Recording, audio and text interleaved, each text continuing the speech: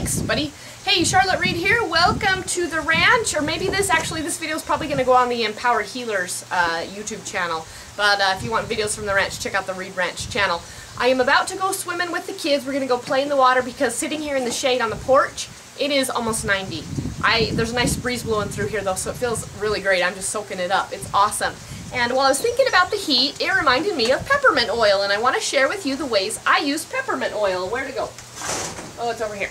So I just wrote a blog post, and this video will live at the blog post, so check out the link below this video, because I haven't got it up there yet, and I don't know what link it'll be, but check out the link below this video to see the actual blog post with all of the ways that I use peppermint essential oil, plus the scientific backing behind some of the stories that I'm about to share with you. So peppermint, we know, is cooling, it's invigorating. I love peppermint oil, and this is kind of crazy too because actually I'm on my last bottle. There's seriously one drop left. I'm sure there's some other bottles in the house somewhere. If I rummage around, I can probably find some. It's not like I'm totally out. But the FedEx guy should be coming any day now. No, not any day, any hour now, sorry. And he should be bringing me my free bottles of peppermint. I've ordered peppermint and the new Hawaiian sandalwood again. And oh, I ordered some bergamot too. I'm just really excited for all the free oils that I'm going to be getting in. It was like $200 worth this order for my free ones. Free ones. That's all free. All I had to do is pay shipping. Woo-hoo! So anyway, back to peppermint. If you get it in your eyes, wait 3 minutes, it'll go away. I've got my list here so I don't forget anything, so hang on because I've got my notes written down.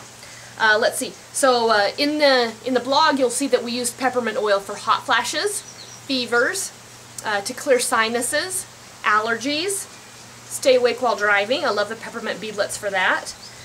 In school, when you're studying for a test, help you remember things and stay alert. A friend of mine just shared yesterday how she helped a coworker clear up an upset stomach.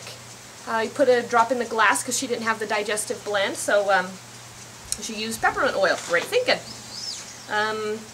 If you have high blood pressure, or if you are nursing or lactating, please use caution when using peppermint oil. It's not going to kill you, probably, but it will increase blood pressure and slow down the milk supply. Okay, I love peppermint in a diffuser with wild orange and melaleuca, not together, sorry, wild orange in one, frankincense, melaleuca, sometimes with any of the other blends. It's really great in the diffuser. It just gives this clean, fresh, crisp smell in the room. Remember too that peppermint is a driver. It goes on top when you're layering a bunch of essential oils on the body, usually on the feet or the back. When you're layering, peppermint is going to go on last as the driver because it's going to push all the other essential oils into the body so it gets there deeper, more completely, and faster too. Okay, peppermint essential oil is antiviral, antibacterial, analgesic, antiseptic, and antispasmodic.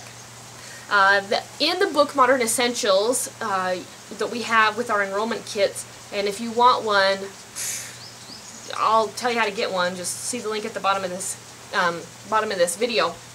Anyway, it has all of the list of the scientific backing behind peppermint, and I did not know, this is what I just learned, I just found out that peppermint itself is more effective than chlorhexidine, which is a dental prescription mouthwash. It's like potent, it's almost like toxic, it's so bad.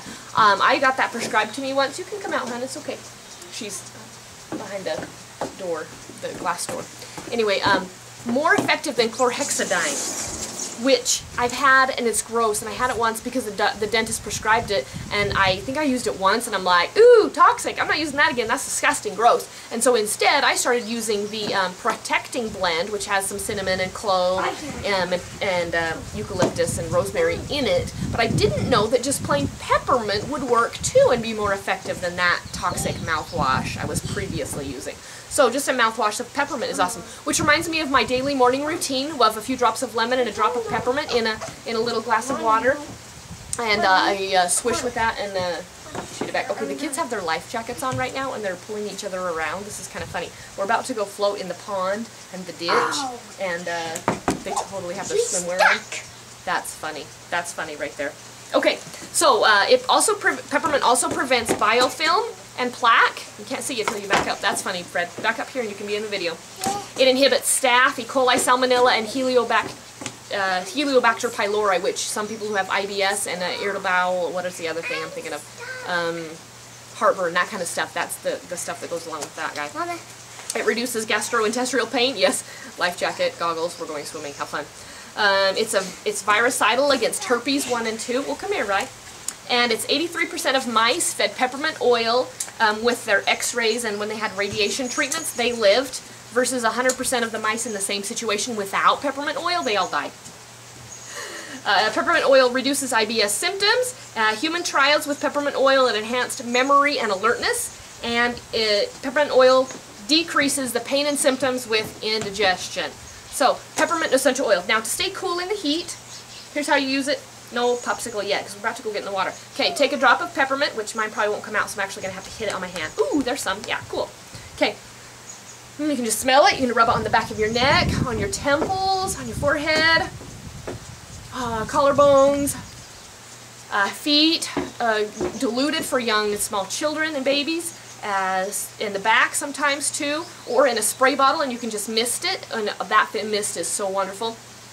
In fact, after we've been out in the sun, I'm going to come back and mist us with lavender and peppermint in a spray bottle with water, and that feels so amazing and so cooling and soothing after we've been out in the sun playing. So peppermint, invigorating awesomeness. Go try your peppermint today, whether you eat it, smell it, rub it. Try it in water, rub a little bit on the back of your neck or your feet.